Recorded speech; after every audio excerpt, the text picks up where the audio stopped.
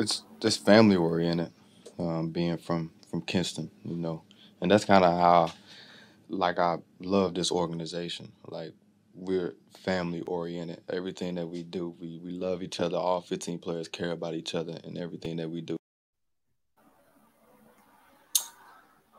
So with that being said, welcome to a new episode, an impromptu episode of In Space. I'm your host, Chris Conner. My dog Lito, who is inside of the Pelicans practice facility right now. It is 5:44. There's still lights in there. I'm assuming my brother is putting up jumpers.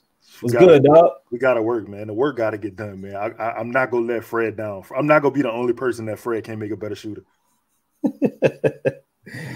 Hey, man. So look, man, I got to give you your flowers for this, man. I mean, this episode, everyone, is, you can see the title alone. It talks about, we're going to dive a little bit into Coach Spoon, Teresa Weatherspoon, Hall of Famer Teresa Weatherspoon, and Zion Williamson's relationship. And that takes, that conversation can go in a bunch of different pockets. But it's based off of, for those who don't know, as we get right into it, Howard Beck from Sports Illustrated. Zion was on the cover of Sports Illustrated as well, but there was an article released today. It's in that magazine, basically talking about the return of Zion and how much different he is, the maturation of him of sorts, how, he's better physically, athletically, and mentally than he was pre-injury in a lot of different ways.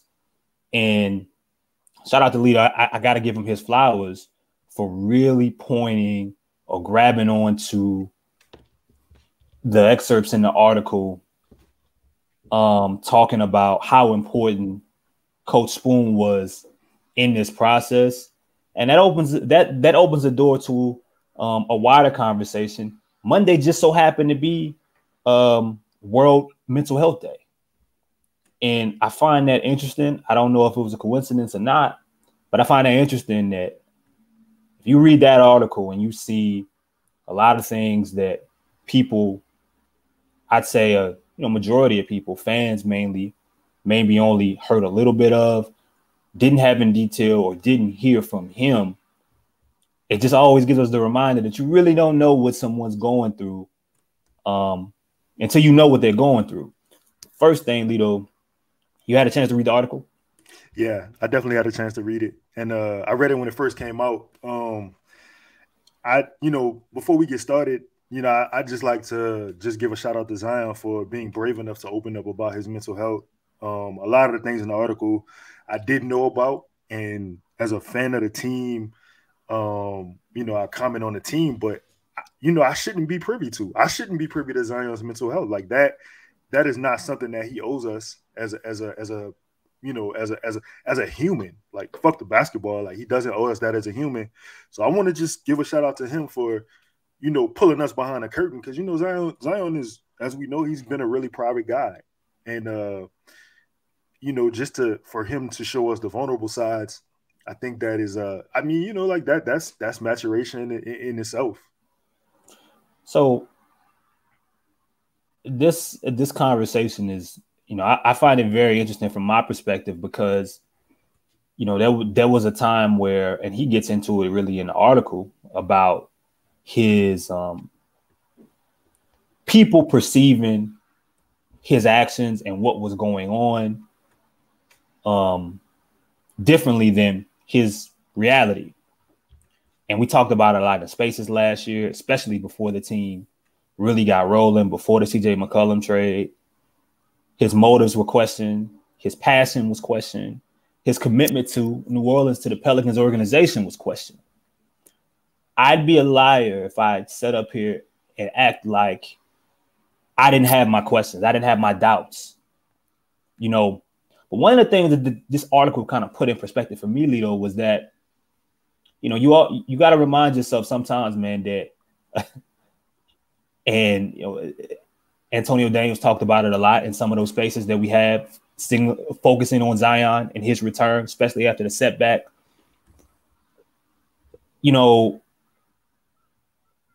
these guys are young and they're humans, man.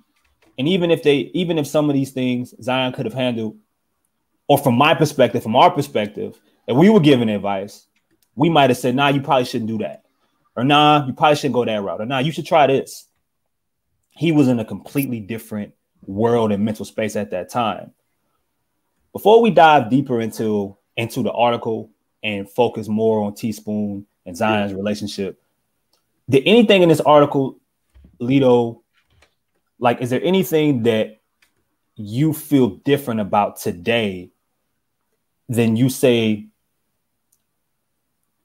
if I talked to you a year ago, you would be on a complete side of the other side of the fence about? Yeah, man, definitely. You know, like you said, last year was last year. So the injury, it seemed to catch everybody off guard, and you know, we were just expecting Zion to play, and to find out about it at training camp, it was a tough, you know, it was rough hearing the news of him like there was no real timeline. It was indefinite. So, you know, as a fan, you automatically are like, you know what I'm saying, here we go again. Here we go. And I want to say this, like, it's, you know, AD did speak about this part in Spaces. It wasn't so much that we were down on Zion. We were just down on, like, New Orleans injury history. I think it was like we've been snake bit before, and it just kind of manifested through like that. But to answer your question, sure. If I'm going through the article, and a lot of times, like in life, you don't get a chance, or you don't put yourself in the other person's shoes when you're cheering or jeering or saying, you know, negative things about them. And I mean, of course, I think I'm not gonna sit up here and act like I didn't question his passion, and I ain't question if he was really bought in to the not only New Orleans, but like the Pelicans organization. But I couldn't really fault him, because a lot of the shit that had happened kind of, like, you know what I'm saying? Like, if he wasn't bought in, like, you had 3 head coaches, you know, the organization wasn't the vision wasn't exactly as clear as it is now. But after reading the article, like, yeah, man, you feel terrible about, like, the things that he was going through mentally. And I think the thing that me as a fan, everybody as a fan, has to kind of, like, remember is that it's just basketball. Like, this is a human being's life. Like, when you got Mardi Gras floats calling you, you know, whatever, you got the national media saying, you know, nasty remarks about your weight. Like, I think you got to realize somebody mama reading that. Yeah.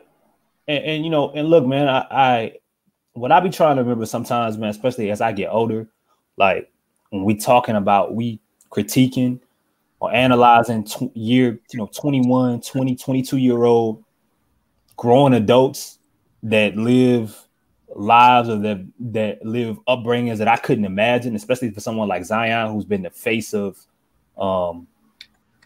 I can't say the face of basketball, but he's been a celebrity, a superstar damn near since he was 14 years old. And to live up to to have those expectations and not work your way and make decisions that maybe you come back today and be like, but at 22 and 21, I made a lot of decisions that I wouldn't have been like. But this article goes into a lot of those things. And yeah, man, I mean, it just shows that, like, dog, I'm currently maybe about a half a year apart from my therapy sessions. I'm currently trying to get back with my old therapist. She just doesn't have the time. But it shows that even, like, behind the scenes, it's important to have that one person. Even if it's just one individual, it's important to have that one person that you could relate to, you could talk to, you can feel as if you can trust. Because AD would talk about it in the Spaces. He would say things like, it was a weird situation for him, because on one end he has information that he can't really feed, but it's a bunch of angry people and upset and confused people that want stuff. So he's trying to be real, but he can't. Yeah, he can't. Right. On one end, he's saying, "Yo, it's a lot of things that I can't tell y'all, but I'm telling you, that brother's going through something. He's gonna be okay." Yeah. Listen to the the interview he did with Joel and I to begin the year or through Media Day. Like what you're hearing right now is tough, but it's a lot of things that he's going through that I can't really get into right now. Sure. It looks like Zion may have went into a lot of those things himself. So, Teresa Weatherspoon. Yeah. Outside of being a Hall of Famer, outside of being the person that like for me growing up, like when I think of women's basketball, when I think of the WNBA, which was my like real first introduction to women's basketball as a shorty, she's one of the people that I think of along with Lisa Leslie and Cheryl Swoops, and there's a few other, but that's just that face. I remember the cornrows. I remember the braids. I remember seeing her like, oh man, she like the Allen Iverson of the WNBA. She was in Joanna Man. I remember her playing with the New York Liberty. You know what I'm saying? Like that's right. Just I remember these things. So and I remember the passion that was in her then. So then seeing her growth as a coach and having opportunities, whether it be college or WNBA or working her way up, being considered for head coach positions to now. Through everything you know about Coach Spoon, Lito, what's your impression on her? Man, I would say my overall impression of her is she feels like a blessing. She feels good. I don't know if you can say that about a lot of people, but like she feels like all the good things. Pac had this quote where he said that, people may not remember what you did for them or what you said to them, but they will remember how you made them feel. All throughout this article, Zion makes it abundantly clear that Teaspoon is not like just about basketball. She's about the human side. And the thing that Brandon said in the clip that you started the pod with is that, he loves this organization because of, et cetera, et cetera. And Teaspoon is definitely one of those et ceteras. Like you just she feels joy. She feels like joy. I've never met Teaspoon. I've never been around Teaspoon. I can feel her spirit though throughout whatever she does. Like you know what I'm saying? Like being at the games, like just her talking to players, like how she interacts with them. I feel like, when you build a house, you build it brick by brick. Teaspoon is a part of the New Orleans Pelicans foundation. It's the fabric that makes it go. What's funny, man, is that when David Griffin first got hired, he talked a lot about family. He said family over and over and over. It became a meme amongst Pell's Twitter, right? People would roll their eyes at it because it looked like all families are dysfunctional, but this looked this looked beyond dysfunctional in the early years. Today, you're seeing his vision because now the players are telling you they have a therapist inside of the facility, in which I'm sure that there's no way that they're the only team that has a therapist inside of their organization that you can go to inside one of the facilities. But the Brandon Ingram makes time in his interview with CJ McCollum to talk about it and how he deals with his own mental health. That video, him talking about family. A lot of the players talk about family. Zion's talked about family. And the people that they're bringing into this organization, from Willie Green to even, Grip saying Willie Hernan Gomez is untradeable. The actions and the things that you're seeing happen or organically kind of match those things. And Teaspoon's a part of that. So backing off what you said, let's get into it. So and I'm gonna get a full screen here.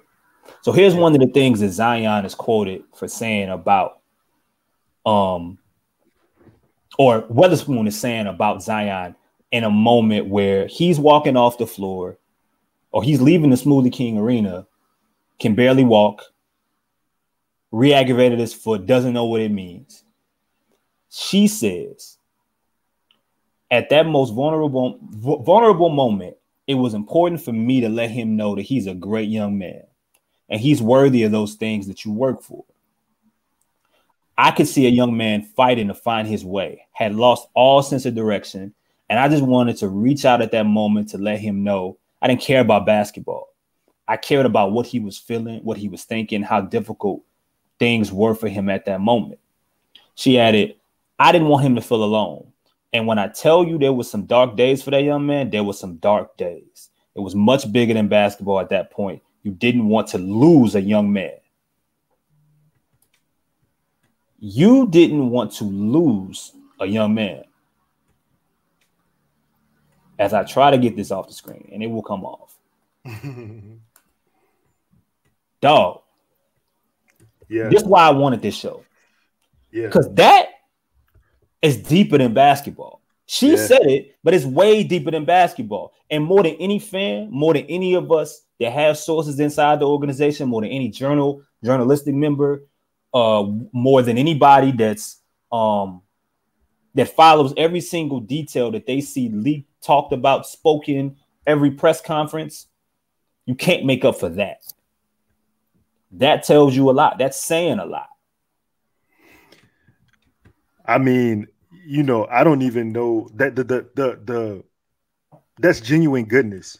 That's genuine. The goal in life, you know, is to be a good human. It's to help people in their time of need. Because the thing is, like, yo, everybody's gonna have a time of need. There is nobody walking this earth who is just going to be continually strong 24/7, 365 for their entire existence. Everybody at some point needs a shoulder to lean on. No matter what happens throughout Zion's, like, not career, but Zion's life, he's going to remember that. He's going to remember those moments where T-Spoon was there for him.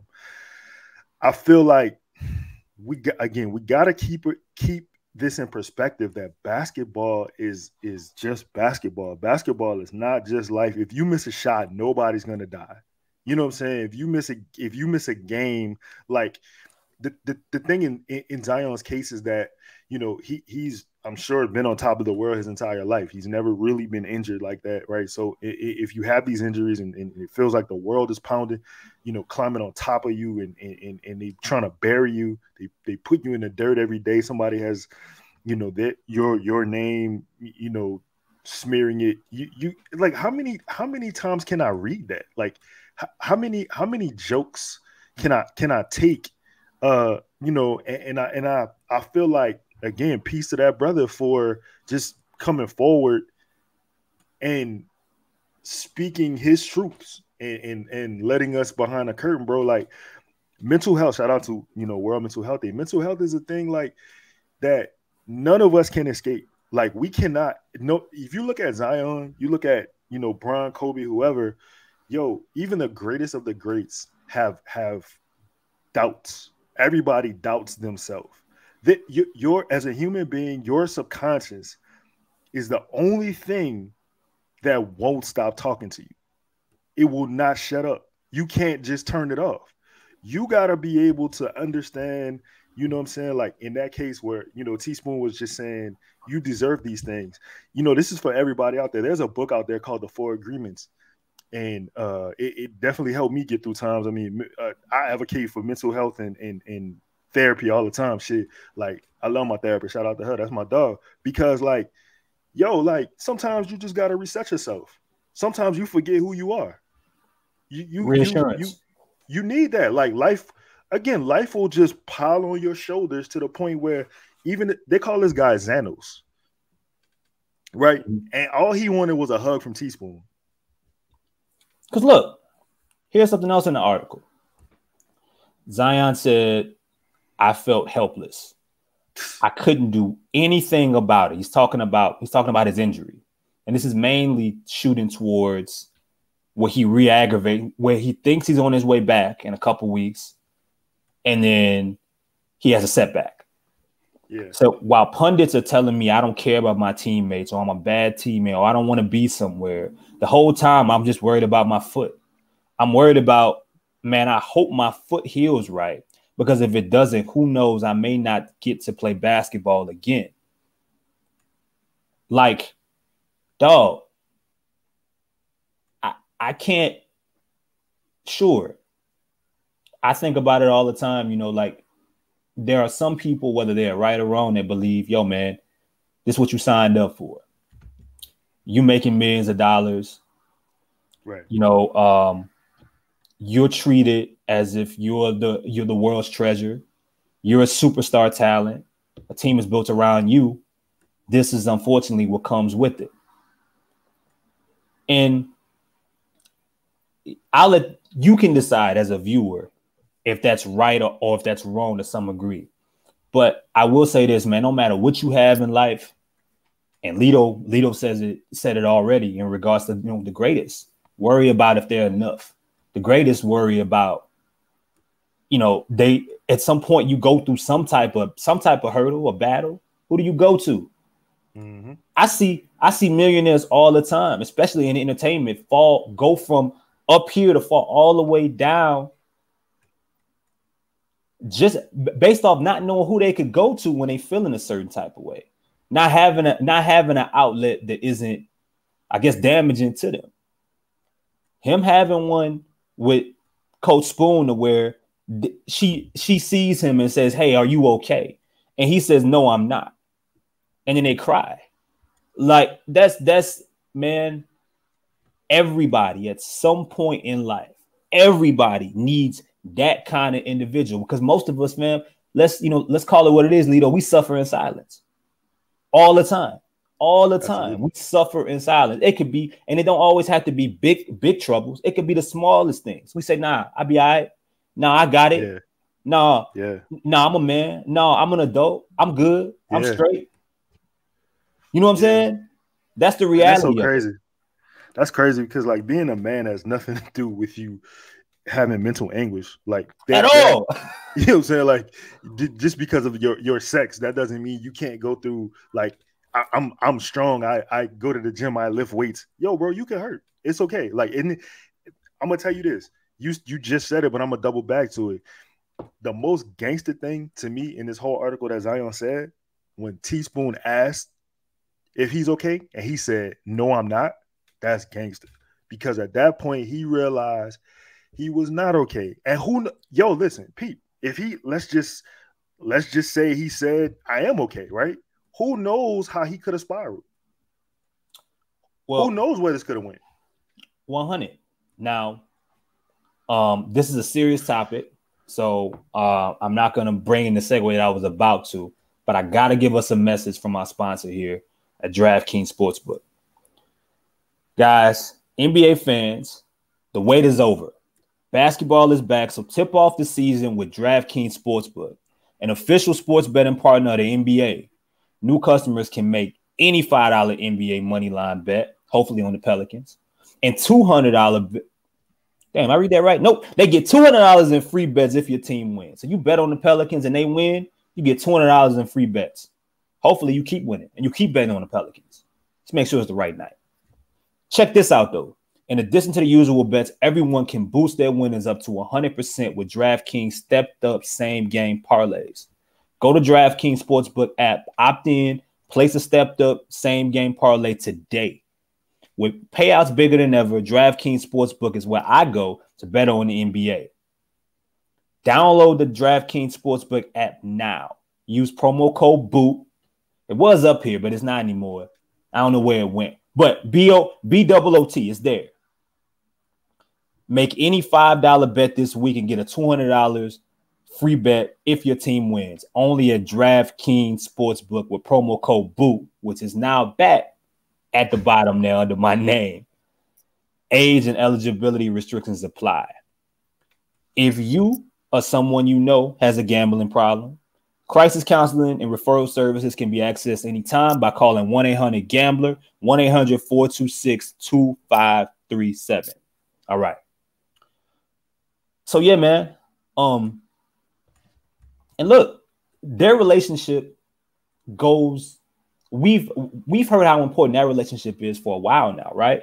And that's why it was very important to have this conversation outside of talking about, diving into the mental health aspect of it, how important that is, for all of us, especially as black men, right? And having and listen, Lito, talk about that. You have so often, bro, we are in circles. We are in spirits or in places where we go through things and we may not have nobody that we feel like we can relate to. We feel like somebody wants something from us. We feel like somebody ain't really being able to relate to what we going through, don't understand it, or ain't been in our position. So we ain't trying to hear it. Or their approach is off. Yeah. You got a black woman in that place that's right there for you, and she gonna call it square. Because another thing they talked about in the article was that when she gave him advice, it wasn't all rosy. It was some tough love mixed in there too. That's the thing, advice. First of all, yes, a black woman. I mean, she had a hand in not only helping this man revive his basketball career, but she had a hand in helping him revive his mental health. Like she made him take a step forward in the right direction. The thing about a good person in your corner is, the advice is not gonna be what you think it is. It's not gonna be what you want to hear. Like that shit is gonna be hard. You know what I'm saying? You're gonna have to literally look at yourself in the mirror, and you gotta decide like what you gonna do. Like Zion could have easily just been like, man, I'm gonna keep doing what I'm doing. I put up 27 points a game last time I played. Like I don't have to change nothing if I don't want to. Like nobody, like, what are you gonna tell me? But you gotta really look at the man in the mirror, man. You gotta be willing to accept that advice. A lot of people got yes men around them, and you get a certain type of advice, and it's not necessarily for the betterment of you. It's to keep you right where you at. So Zion's open, I guess, support and love, flowers given towards Teresa Weatherspoon, they go way deeper than just today. You've heard him early on when he got drafted. Well, not when he got drafted, but I think it was into year 2 where he really opened up to how she helped him in a lot of different ways, whether it was just simply through her words, whether it would be through text messages or in person, how they worked together on things on the basketball floor. But here's something this was during that year, the last time he was on the floor for a season where he puts up 27 points a game. He had a game against the Timberwolves where he went nuts. He's asked about his confidence, how he got his groove going. Here's what he says. I would definitely say my confidence in going deeper into my arsenal was important. That's really a shout out to 2 people, my stepfather and Coach Teresa Weatherspoon. My dog is talking about confidence and going deeper into his bag. He says his stepfather, and we know how important that man is for him. Leo, look at me. We know how important that you know what I'm saying? Right. And Teresa Weatherspoon. Shout out to the OG, man. Come on, man. He definitely a cornerstone. It says, hold on, I got you. Hold on. It says it's just the small things. And she's like, Z, do this. Take your time and be you. It's those small things that give me all the confidence I need to go out there and be me. That's in 2021. Go ahead. No, I mean, look, listen, man. Listen, Teaspoon is I don't know if there's an adjective, there's a word where I could properly describe her. I don't really think we're doing her justice. Like honestly, she can move mountains. My first memory of Teaspoon is that half court shot when she was with the Liberty, And you know what I'm saying? Like, I just remember that. Like, I remember she played with this power, this style, this grace. And, you know, now she's coaching with this power, this style, this grace. And more importantly, it seems like she's living, you know what I'm saying, with these same things. Like, this is not like she's not giving you a facade. She is the person that she is. And I feel like when people come to you as a whole person and you trying to, like, as a 21-year-old, Zion, like, is not he's not gonna be who he is. You know what I'm saying? He's still, you know, trying to find out who he is and you know, what about him he may like or he may not like. So when you got somebody who's that self-assured, that sure of themselves as a person, as a coach, and he calls her a big sister, like that's an ally, man. Like that's a natural, that's a real ally. And you know, look, man, I know people are gonna listen to this episode, and you know, I mean, this isn't like, you know, we're not living in a spot to where we still can't be critical of decisions that were made, some of the things that we read, that we heard, some that we are sure were facts, and maybe some that can be disputed. All in all, man, I think the beauty in this is that it's sometimes cool, even if it's a year later, if it's years later, to really hear from the person that was going through it, what happened, and let it go from there. And through that, you get even a deeper dive into a special relationship. Like, look, man, and that's, you know, that's why it's you can really tell through a lot of the things that Zion talked about with Teaspoon why Willie Green was such a good fit for this team and for this coach. I mean, for this organization, because they fit well as leaders, as motivators, as people that empower others, people that will give it to you straight one way or another, that have the experience from playing the game at a professional level and pretty much doing it for multiple decades. But it's awesome that, you know, you hear, like, you know, Ron Artest got on a NBA Finals podium and thanked his therapist. If Zion Williamson wins a championship, it is clear that after he thanks God, and after he thanks his teammates, and after he thanks his stepdad or his little brother Noah or his mom, Teresa Weatherspoon is going to be one of those people. Find you a person. If you can't find a message from any from nothing else that we said on this show, find you a person you can confide in that you trust, because you are gonna go through things in life. Find you a person that genuinely cares about you, and find you somebody that just ain't in your life to tell you something that you want to hear, but tell you what you need to hear. I got nothing. Like that was like, well, that was very well said. And well, I do have something. Yo, like it's okay to not be okay. Like it's okay to talk about it. Like it's okay to feel. It's okay to be a human. Like you don't gotta put on this persona. You don't gotta be. It's okay to be yourself. Just be yourself. Like that'll get you in any room. That'll get you in any door. Like, and if people don't mess with you because of like who you are, then it's just not your people, and that's cool. 100, man. So yo, I appreciate y'all being on this return episode of In Space. We're gonna do more throughout the season. Lito kind of bullied me to come back to doing this versus waiting until another preseason game. I gotta keep it 100 with y'all. So I'm gonna let Lito get out of here and get back to putting up some jumpers. So, you know, Coach Vincent don't kick him off the team, kick him off the practice squad. You know, but shout out to everybody that's been supporting everything that we doing. And yeah, man. Until next time I see y'all in the spaces, I see y'all on Twitter and wherever else we find each other at. You in space. Now we out. Ooh.